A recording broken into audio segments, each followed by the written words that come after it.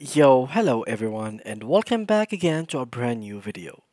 In today's tutorial, you'll learn on how to enhance your WordPress website in 2023 by connecting it to ChatGPT.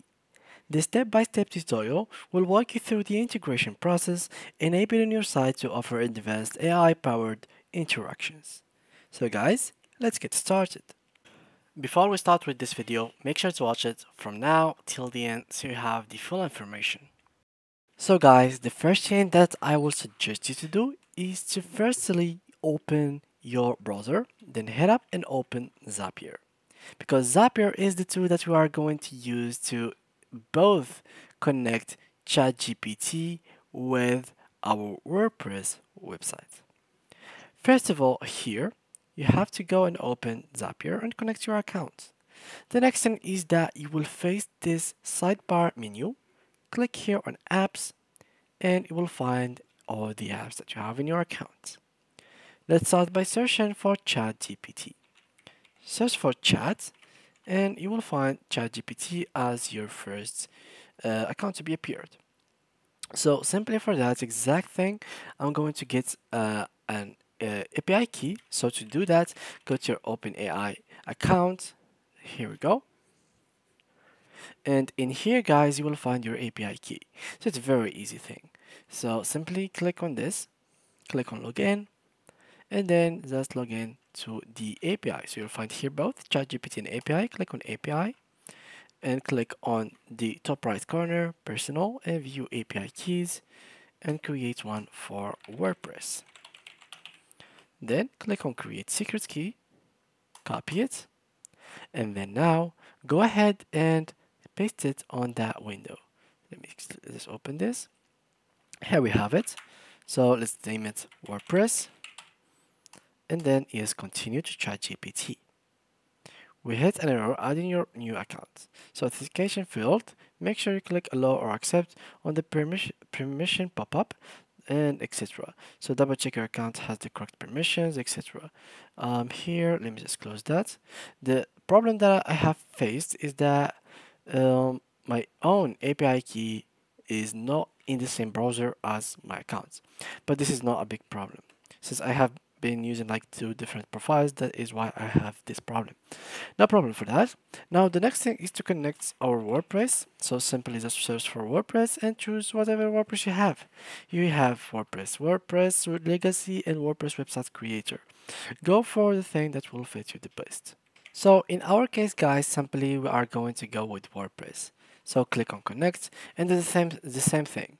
They will ask you for your WP admin, go to it, and then get the API key or just put here the domain name of your WordPress website. And here you'll have to put both username and the password of your dashboard. So this is pretty much the most important thing. Right after you finish with that, make sure to go to your apps and clarify if they have been connected successfully. Just by clicking on these 3 points, you can go to test connection and you will find the answer right after that. So the test has been done successfully. That means that our connection is made without any problems. Now, to create an automation between ChatGPT and WordPress, what you will need to do is to simply head up to create a zap, and here basically all you need to do, you will face a prompt. This is like a box or text box where you can write whatever you have in mind. For example, um, whenever a client comes to WordPress and orders, um, create a HTML or an HTML file website with table describing, for example, the details using ChatGPT. And there we have it. So generate, and now let's just wait. So the most important thing is we put the names of our apps in our prompt. So just like that, it will know what apps we should use. So now, here we go. We have create HTML website with table for WordPress order using ChatGPT. So here, new post, conversion, create image, create image, create image. It will be done with HTML CSS, and then it will send us the file or like the code in our email. So now all we need to do is to try it out by clicking on this try button. As you can see here, click on it, and we will have all these apps to be connected into. You will have WordPress, ChatGPT, and this other apps. So simply what you'll have to do now is to log in and make sure that your connection is logged into each one of these apps successfully without any problems. So once you are done connecting to each one of these, this icon over here should be changed from this triangle into this circle, which is the green circle. Each one of these has to be green circle, which is the correct.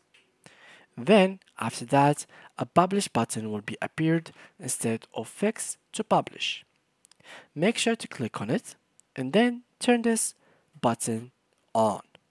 And just like that, the automation is done, the integration is done, and you are now ready to go.